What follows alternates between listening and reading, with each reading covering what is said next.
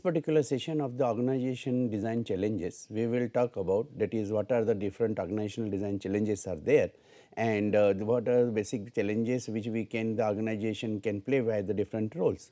The vertical and horizontal differentiation, managerial implication of differentiation, balancing differentiation and integration, integrating mechanism or the techniques are there, balancing the centralization and decentralization, balancing the standardization and the mutual adjustment, and the case study, research paper, book recommendation and references as usual. Now, whenever we are talking about the organization design challenges, is not just what it looks like and feels like, design it how it works is there. So, it is having the very important role because it is not the look of this pictorial look of this organizational design is there, but it is about the, as soon as you design and place the people on this particular organization structure, you find that is they have to play a different roles and responsibility, and those roles and responsibility, how then it's working, that defines about by the organization structure is there. So, organization design challenges are that I feel a lot of challenges in designing their structure for the smooth functioning of the department of the employees are there.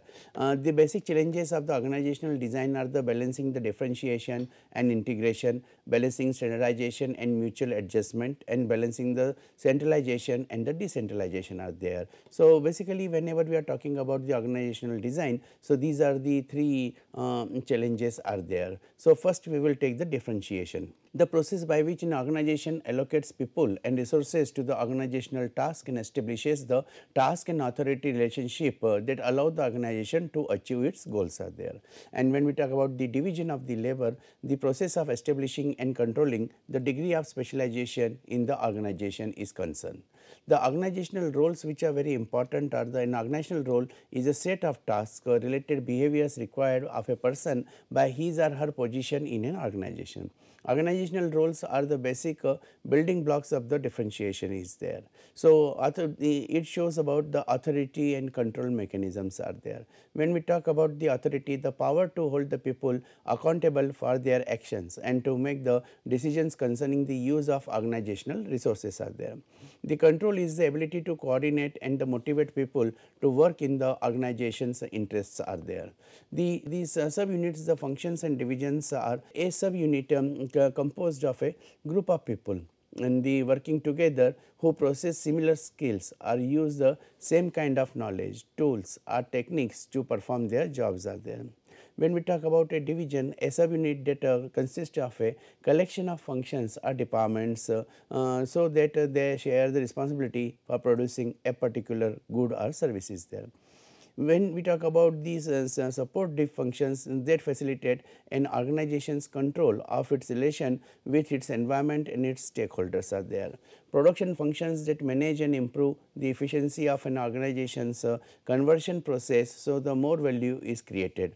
Here we have to understand that is whenever we are talking about the functions, divisions, support functions and the production functions are there. So, these all they are making a particular subunit is and these subunits is making the working of this organization structure is there. So, first we have to understand that is what functions that is the skills and the use of knowledge. So, here the every position which is placed into the organization structure, then they have to demonstrate their knowledge skills, knowledge and their skills. So, here it becomes important that is this type of the production functions and the support functions both are having the proper functioning division, and in that case when you are making the proper division of the support functions and the production functions, then definitely in that case it becomes a clear cut division and decentralization is there. Now, organization structure normally when it talks about the division is there, so it is the sharing of responsibility then for example, marketing division, finance division, operation divisions, HR divisions and all. So, that will making these particular functions and divisions are there.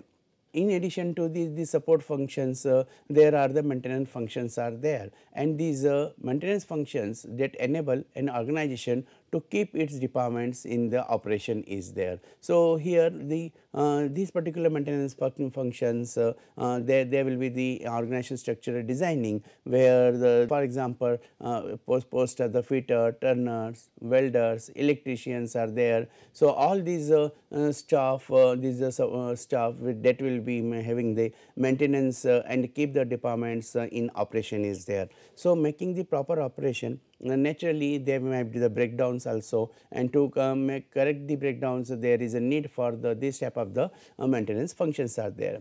There are certain adaptive functions, and that allow an organization to adjust to changes in the environment is there, and these particular changes in the environment, that is the adaptive function that will be making the adoptions is there. So, normally, like for example, I will like to give an example. There is suppose an export order is there, and in an export order naturally there will be the certain changes are to be there in the environment. I would like to give an example of this textile industry, where like the humidity is there, and now to maintain the humidity you will require a particular staff, and then in here then it will be the adaptive function will be there, which you have to keep a provision, because your product that require maybe the textile industry, maybe the food industry is required, which requires a particular level of humidity. So, therefore, in that case these adaptive functions are to adjust to changes are also very much necessary. When we talk about the managerial functions, then this facilitate the organizations, that is the how you are going to manage these all these adaptive functions, managerial functions and the maintenance functions are there. When you are making these particular changes in the environment, then definitely in that case the managerial functions that facilitate control and coordination. Because there are different functions are there, and these functions are to be planned, are to be organized, are to be controlled, and there is a coordination is also there. So, therefore, here you will find that is these are the functions and divisions which are making this particular adoption is there. When we talk about the hierarchy, a classification of the people according to the authority and rank is there. Now, here the whatever we are taking these organization structures. So, in the organization structures we find there is an hierarchy is there. Hierarchy means like this. Like this is a tall structure, and in this tall structure there is a this person is reported by this person is reported by these two persons, and this person is reported by these two persons, and like this there will be the hierarchy will be there, and every person will be having that authority and the rank will be there. So, this person is having the one authority, for example, assistant manager, deputy manager and manager is there. So, when we talk about this type of this hierarchy of these levels, then definitely in that case you will find that is the how you are maintaining a classification of the people is there. So, when you are having this classification of people and then the reporting system will be there accordingly. So, here it is important that is what type of the hierarchy you are having. Now, this is an example of the vertical differentiation is there. The way an organization design its hierarchy of authority and creates reporting relationship to link organizational roles and the subunits are there. Now, we will see the horizontal differentiation is there. So, whenever we are talking about the horizontal differentiation, then in that case you will find that is it is becoming the aspects of the that is how we are going for this type of this horizontal structure is there. Now, the way the organization groups organizational task into roles and into subunits, functions and division, and these are into the horizontal positions. These are into the vertical positions are there. So, whenever we are talking about these vertical positions and these aspect of this type of the horizontal and the vertical structures, then definitely here we will find that is the this is creating the here all this type of those roles, responsibilities and the functions and divisions are to be there. So, these organizational task roles and into the subunits, functions and divisions which are created, and they will create this type of the structures or the hierarchy is there. So, here the differentiation will be there. As we have seen, that is the reporting style will change, and as soon as the reporting style will be changing, there will be the difference into the roles and the relationship also. Now, here the managerial implication, what will be the of this differentiation? When you making the vertical, what how it making a difference, then the when you are making a horizontal organization structure. So, no matter what you position in an organization draw, an organization chart, you can identify the distribution of authority and the division of labor is there. So, here we find that is this authority and the division of labor is on the basis of either into the vertical structure is there, or into the in the case of that is the you are having the horizontal structure, then these managerial implications will be there, because the distribution of authority. So, here this person is having the more authority, right. Suppose I am putting this structure and this one person. So, this third person here which is working, he will have the less authority, because in the structure we find that is they are making the difference is there as a level is there. As you go into these different roles are there, then division of labor is best for the that is a task being performed. So, read here we will find that is the how many people you work with or supervise and analyze each person's role and the relationships are there. It is also necessary for the task being performed, that is you have to redefine the relationship and the responsibilities are there. So, as soon as you are changing from the vertical to the horizontal or horizontal to the vertical, you will find that is you have to redefine it and the relationship will also change along with the responsibilities. So, if you supervise more than the one function or the department, then analyze the relationship among the department wise. Now, naturally for the marketing department, you may like to have a different organization structure. For the HR department, you may like to have a different organization structure. So, make sure that the division of labor that is the best suits to the organization's mission, the creation of value for the stakeholders is there. So, ultimately what is the objective?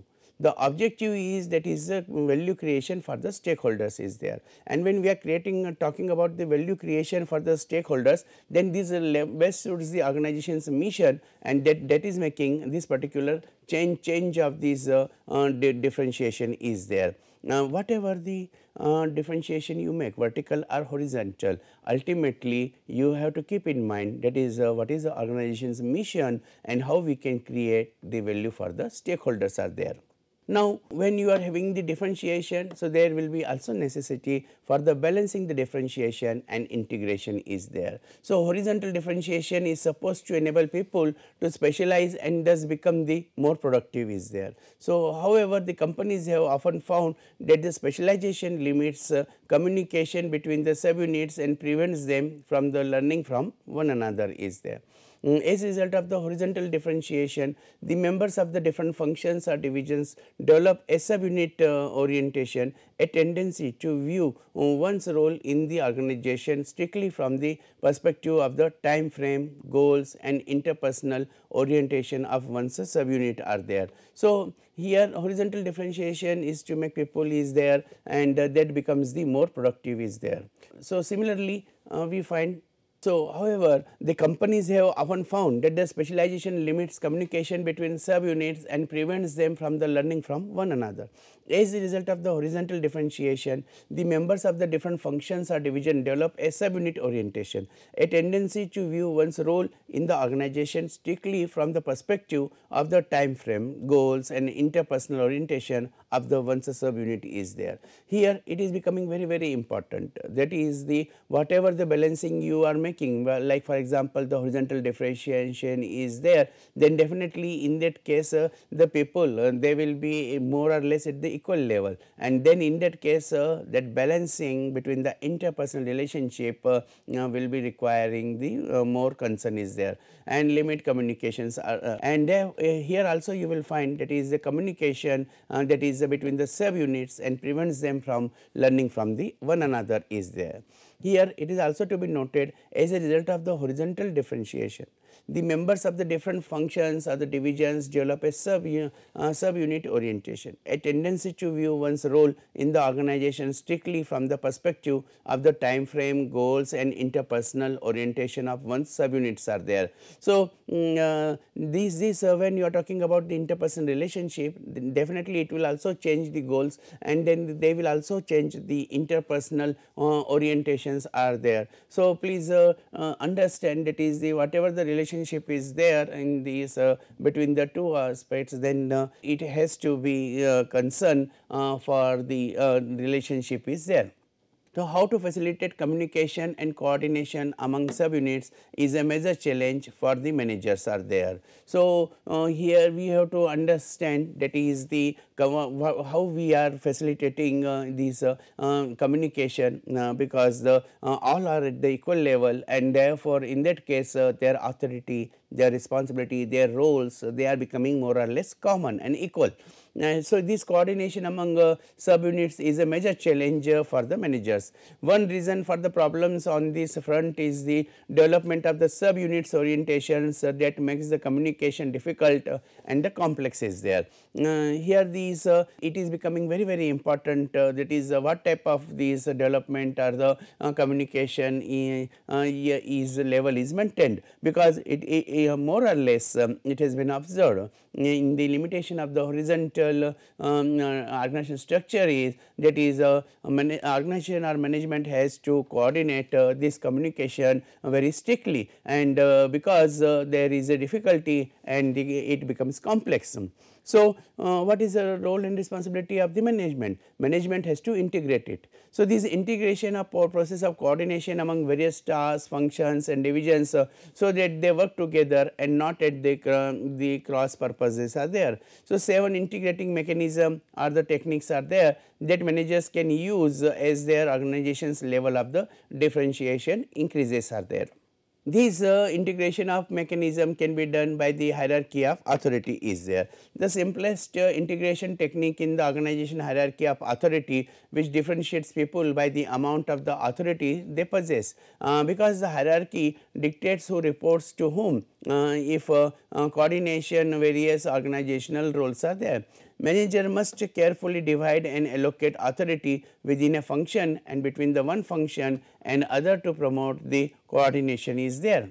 So, direct contact between the people of the different subunits is a second integrating mechanisms that are often more problem associated with using it effectively than with the hierarchy of authority is there. So, the principal problem with the integration across function is that a manager in one function has no authority over a manager to the another is there.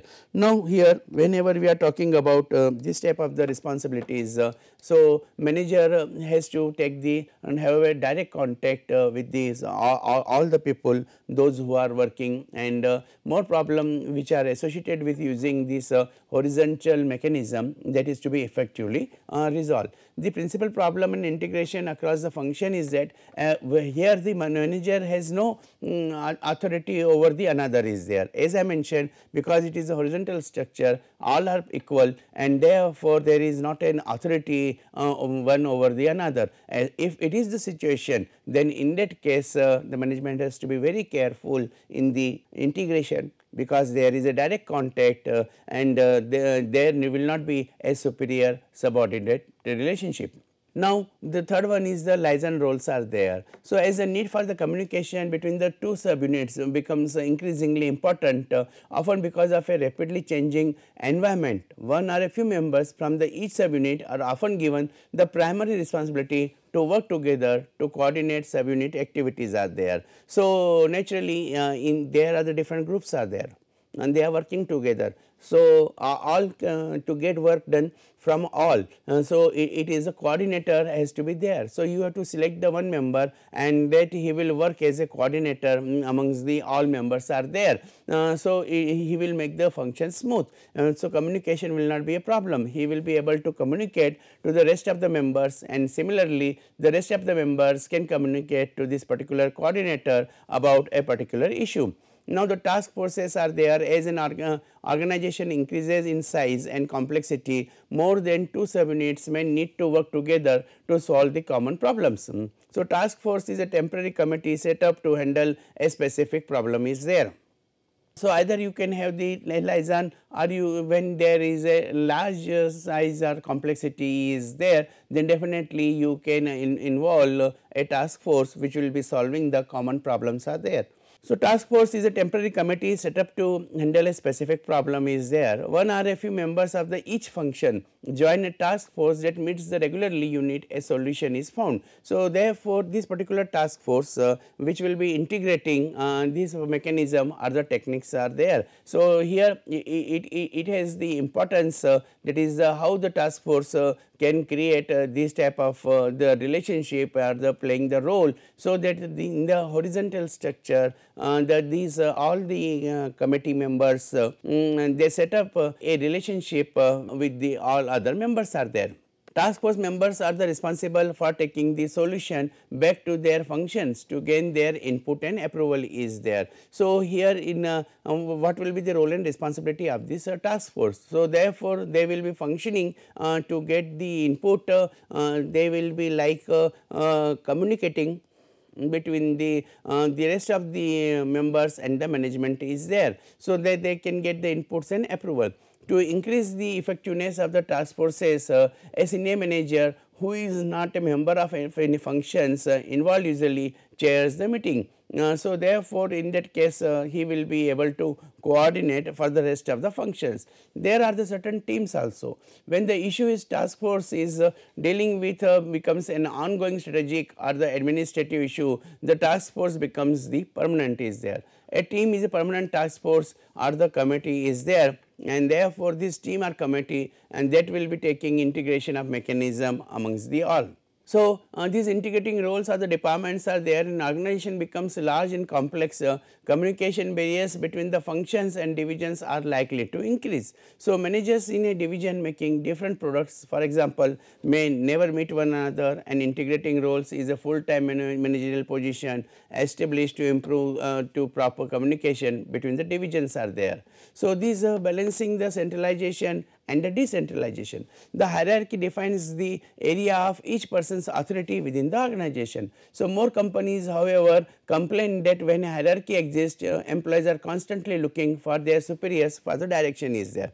Now, when we are talking about the hierarchy structure, then naturally there is a one person is reporting to another person, and then levels of this reporting is high. So, therefore, in that case many companies they are having this type of this problem, that is there is a huge hierarchy is there. So, reach to the top person is become difficult, and what top person communicates it very reaches to the last person in a very different form. So, the employees are constantly looking to their superiors for the direction, that is what is the direction is there. So, when some new or unusual issues arises, they prefer not to deal with it, or they pass it on their superior is there, because there is a big hierarchy. So, why to take the risk, and therefore, they will pass on their decision making role to the superior, rather than assume responsibility and the risk of the dealing with it. But in the case of the horizontal structure, no, you are supposed to take the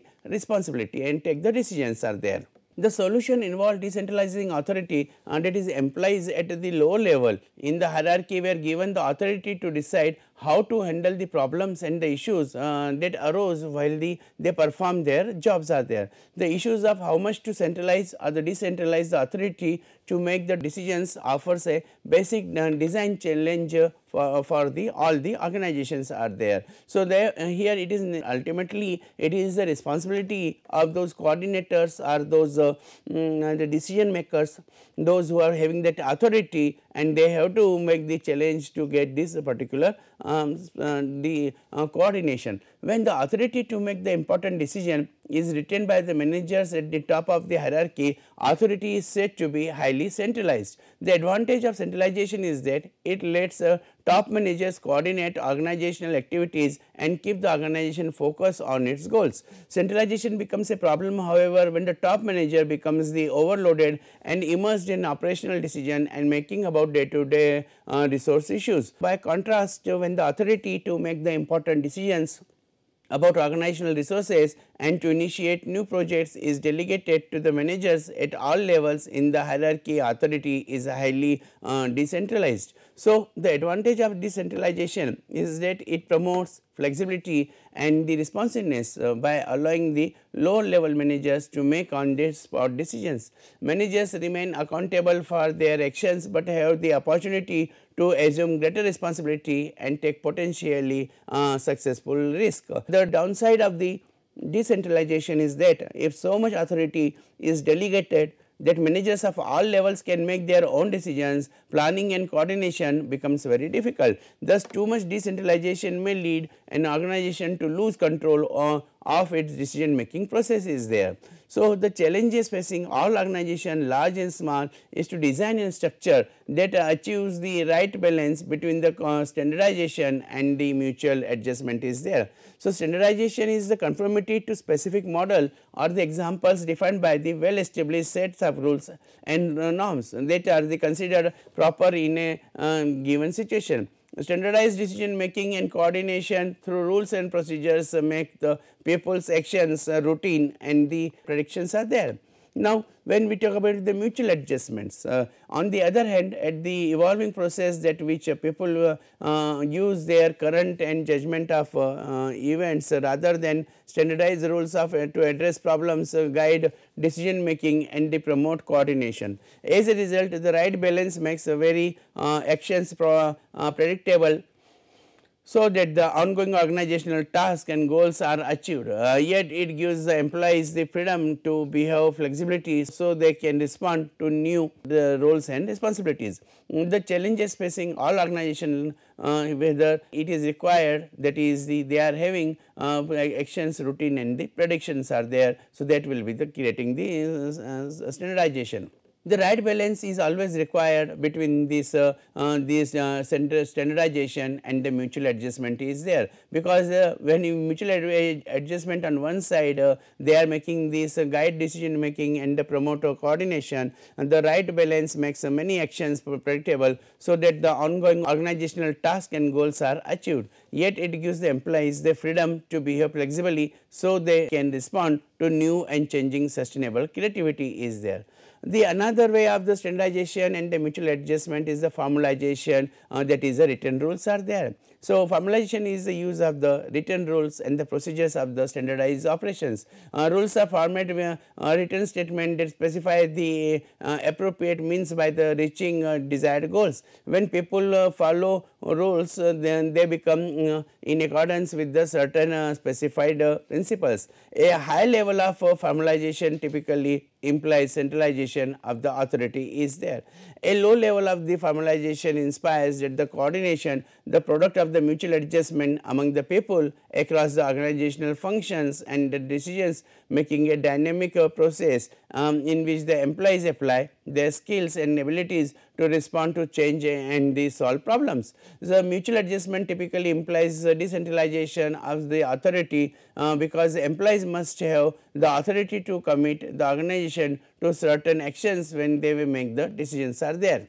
Now, in the socialization and the understood norms are there. So, norms or standards are the styles of behavior that are considered typical or the representative of a certain group of people and which also regulate and govern their behavior. So, members of the group follow a norm because it is generally agreed upon the standards for behavior. So, many norms arise informally as people work together over time is there. Now, the name given to the process by which the organization members learn the norms of an organization and they intend that these unwritten rules of the conduct is the socialization. In general, organization can encourage the development of standardized responses to the innovative ones are there. When the standardization versus the mutual adjustment have the facing these managers, then the mutual adjustment can provide the employees with the opportunity to discover the new and better ways of achieving the organizational goals. So, managers facing the challenges of balancing the need for standardization against the need for mutual adjustment need to keep to mind that the people at higher levels and in functions that perform complex uncertain tasks rely more on this mutual adjustment than on the standardization of the coordinate their actions are there. This is the case study. How can Coca-Cola fizzle out on globalization? An infamous example of a big corporation facing the disastrous consequences from the making the frequent shift in its organization design is a Coca-Cola. And this case study will be helping you, that is the how when you are going at the global level, how to think the global and act globally is there. This case study will be also giving you that is the how we can make the local business while the way we become the global, and then how to control these global organizations are there. And as you can find out, that is this globalization will lead to a great success with the proper departmentation and the decentralization. This is the research paper, organizational design, change in the multinational supply chain organizations, and the purpose of this is becoming increasingly complex. So, therefore, managers to balance to diverse needs. As a result, managers continuously face the need to change how they organize their internal support chains are there. This is the research paper which will be helping you to understand and discuss supply chain management capabilities that which we can one manager can develop to meet the perceived changes in the business needs are there. This is the book Organizational Structure and Design, Applications and Challenges.